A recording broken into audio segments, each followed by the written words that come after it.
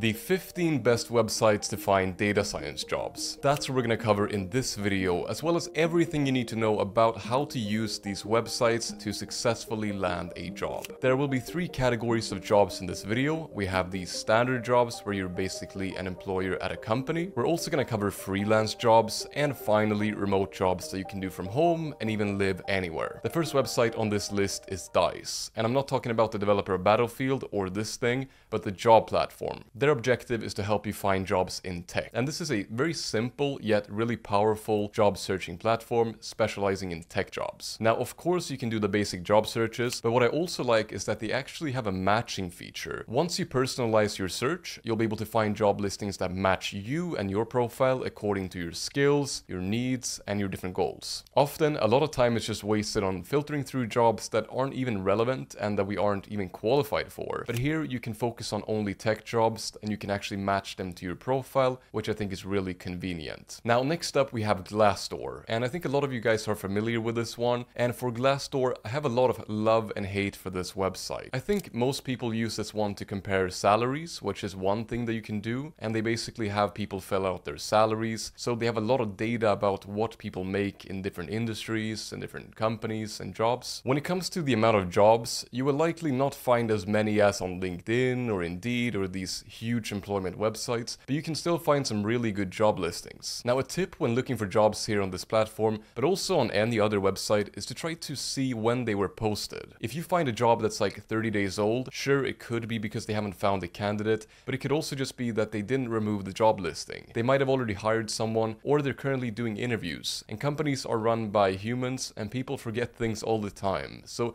if you just spend all of your time applying for old jobs, you're just going to be wasting a lot of the time. Some are going to be like 24 hours or a few days, which is much better to apply to. Alright, so let's talk about number 3, which is going to be Monster. Now, Monster is a job platform and one of the top platforms around the world, with around 25 years of experience connecting people and different jobs. The site has a few main features, and first we have the job platform, which is pretty basic but very useful, and all you do is basically input your job title or a keyword here, and then the location that you wish to apply for. It's very similar to LinkedIn, and they have a quick apply feature, so you can just upload your resume and then apply to as many of the jobs as you want in about 15 seconds. And that is actually a huge time saver. In addition to this, they also have a salary feature to help you figure out what you should be expecting, and I think this is a great feature, especially when negotiating your salary, because if you don't know what you could make, you're probably going to be settling for less than you should. The next site is LinkedIn, and did you know that a lot of people use LinkedIn the wrong way? Yes, LinkedIn is great for jobs. I mean, the job platform is fantastic, it's one of the most popular, but if you optimize your profile and you tailor it to your desired role, and then you start to build a network, then there's a good chance that you'll be seen by a recruiter or somebody in your network that's actually hiring for this job. Yes, LinkedIn is this really awkward social media platform where everyone's trying to look professional and where every post sounds like something ripped from a bad motivational speech, but it can also be really helpful for your job search if you do put some time into it. Next, we're going to talk about Indeed. And the thing about Indeed is that they have a lot of features that people don't necessarily use. If I go here on data analyst jobs, I can actually click encourage to apply, and then I can find plenty of jobs where they specifically encourage people without a degree to apply to them. You can also click on job type. So for example, if you look for a part-time job or something, it might be a little bit difficult because getting a part-time job is not easy, especially as a beginner, but you can still use this feature to help you find one. They also have the experience level, so if you're entry level, you can put that, and they have an education filter as well. So you could just select your education level, whatever degree you have, or if you don't have a degree, and you can match companies that look for your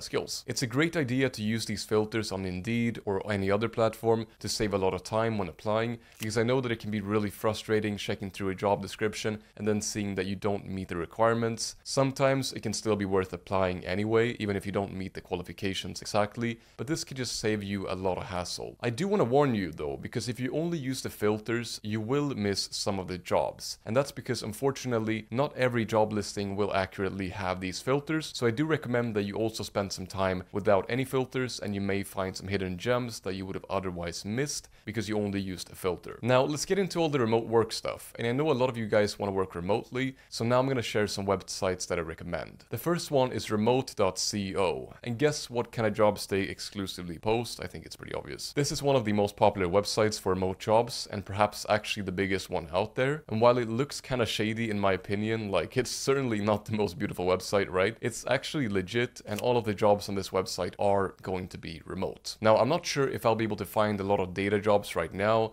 as it kind of depends on what I search for, and many times the jobs may not exactly be called data analyst. And in general, I think that the jobs on this website, as with most remote job websites, go pretty fast, because especially it's a really popular website. But what you can do is that you can bookmark this website and go back and check once in a while and see if there are any new jobs that you can apply to right away. Alright, the next remote job platform is called Remote OK. This is a very popular website for good reason, and my only concern with this one is that it's almost too popular. I mean, the jobs get a lot of applications, but you can also find some gems if you're lucky. All of the jobs are remote, so all you have to do is just click and type in data science, and we'll see if we find something. Now, don't forget to search for different keywords, because oftentimes one search is not going to show all the jobs, so make sure you do that so you don't miss any of the jobs. Remote job site number 3 is going to be Flex Jobs. Now, Flex Jobs has been around since 2007, helping people find remote jobs way before it was a big thing. Now, unfortunately, even after 17 years, the site still looks like somebody designed it in WordPress in 15 minutes. Nevertheless, it's well known and highly appreciated by a lot of people. The only thing is that Flex Jobs isn't actually a free site. Now, they do have a free 14-day trial for I think $2.95, and after that it seems to be $15 a month. And you might be thinking, why would anyone pay for a job search website when there are so many free ones available?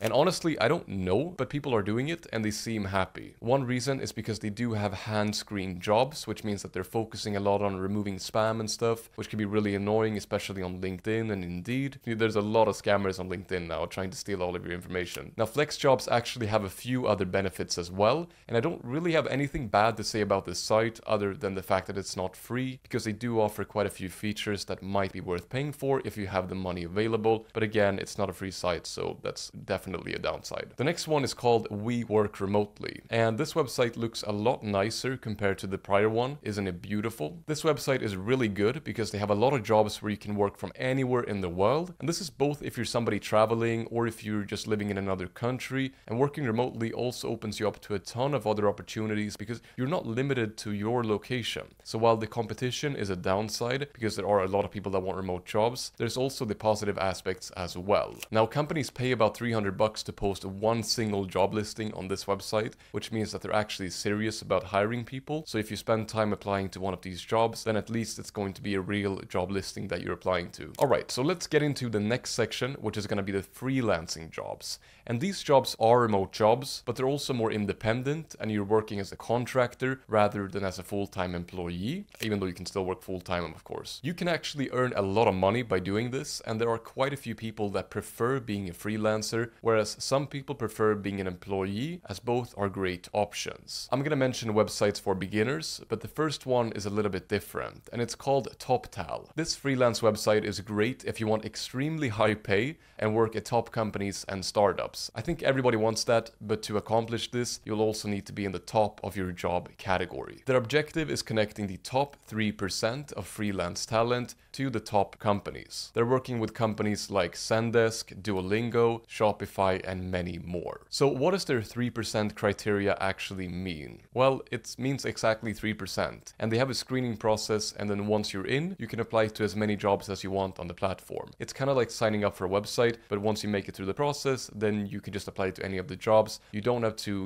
get screened for every single job listing. Now, according to their own data, 26% of applicants pass the first stage, but there are a lot of stages. Then for the skill review, only 7% of the total number of candidates pass this stage. In the next live screening, only 3.6% pass, so about half the people don't pass that one as well. Finally, there's a test project and their final step, which only 3% of the total pass. So it's really difficult to get in and get accepted, but once you're in, you can make a lot of money and find some really good opportunities with the top companies. Now, if you're a beginner, that's clearly not going to be the best site for you, and instead I would recommend guru.com, which could be a better option for you. Now, they're also talking about hiring expert freelancers, but they are way more lenient than TopTal. There are hundreds of thousands of freelancers in all sorts of categories, so here it's really about figuring out a way to stand out for yourself. If you can, I would offer a niche service, something very specific that kind of makes you unique, whatever you want to do. You can also set your price lower in the beginning until you get some testimonials and experience and try to build up that way. There are a lot of different options to get started. started. You can also use Upwork. Now, I'm not a huge fan of Upwork because I think there are a lot of spam and you will spend a lot of time just applying for jobs instead of actually working and making money. But many people are using Upwork successfully. But if you are able to find some good gigs and actually work long term with somebody, it can be a great platform to make a lot of money. They also have a talent section where companies can find you, so make sure to put a lot of your effort into your profile. There's also Fiverr, which is a very similar platform. Now, I actually like Fiverr because they offer really specific services and often shorter contracts and gigs, so you don't have to be an expert at everything or work all the time. You can just really niche down into something and become very good at it and do that whenever you have some spare time. Now, Fiverr is also trying to break into the premium marketplace, and they now have something called Fiverr Pro, and as well as some other ways to work with more premium clients over longer periods of time. So if you're doing a basic web development gig on Fiverr, you're probably absolutely screwed due to competition, but if you find the right thing to do, it's a fantastic platform. Alright, platform number 15, Freelancer. Now, it's kind of like a mix between Fiverr, Upwork, and all of the other freelance platforms all in one. You can also browse jobs posted by companies and see if you find anything interesting. Now, I do want to say that the jobs tend to go away quite quickly on this platform, so if you are there early, you will have a much better chance of landing the job. Now, to succeed, you'll need the right skills, and one way to learn is through online courses. I made a video about the top 10 data courses and it went viral. People loved it, and you can check it out somewhere over here on the screen. I have no idea where it is, but it's somewhere there. And yeah, thanks for watching, and I'll see you in the next video.